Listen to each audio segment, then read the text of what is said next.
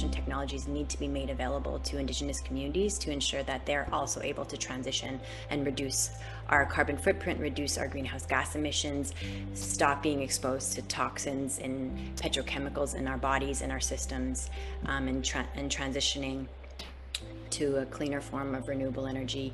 And so a lot of the objectives that we were looking at was reducing our fossil fuel dependency, engaging communities as what is their vision of what they want to see happening in their community.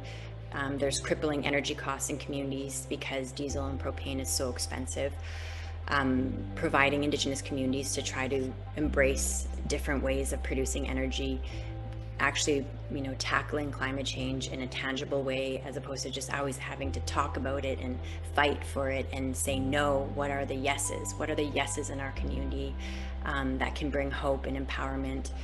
And so that's a part of, bringing renewable energy and energy efficiency and better housing and eco-housing and food security. This is what a just transition looks like, to going back to the way we actually lived a lot of the times we were net zero communities.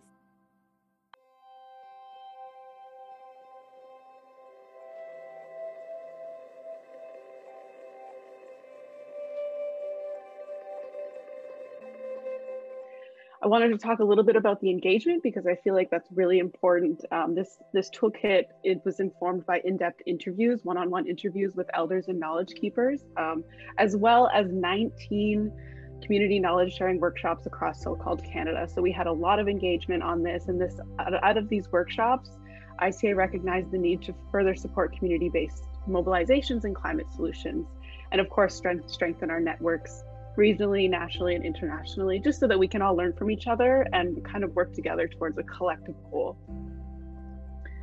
So the toolkit goals itself are to support Indigenous people to be climate change experts.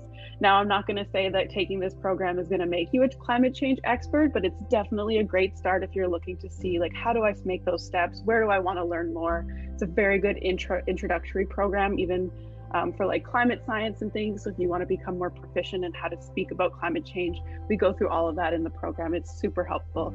And even myself, as someone that has taken more of the Western science, has learned a lot through this workshop, just from community members and people in the pilot that are sharing their knowledge. So we're not just learning from me, and we're not just learning from the textbook, we're going to be learning from each other in this program, which is why it's so great.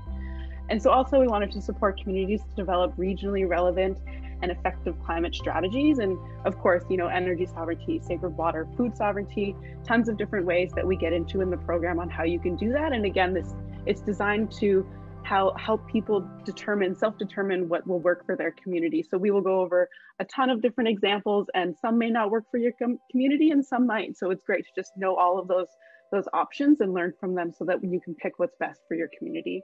And of course, the toolkit centers Indigenous knowledge and systems in the climate change discussion. As of right now, maybe not in Indigenous world, but in the Western world, it tends to be dominated by Western science. So part of the purpose of the toolkit is to make sure that our knowledge is being centered there.